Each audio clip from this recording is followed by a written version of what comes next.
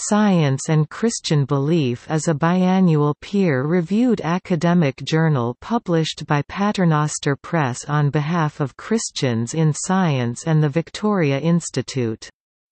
The editors-in-chief are Keith R. Fox and Murek Shrokos. The journal was established in 1989, with Oliver Barclay and A. Brian Robbins as co-editors-in-chief.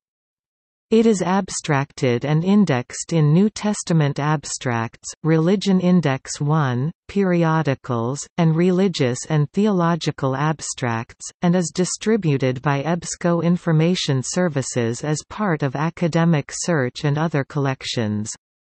The journal is free to members of Christians in Science.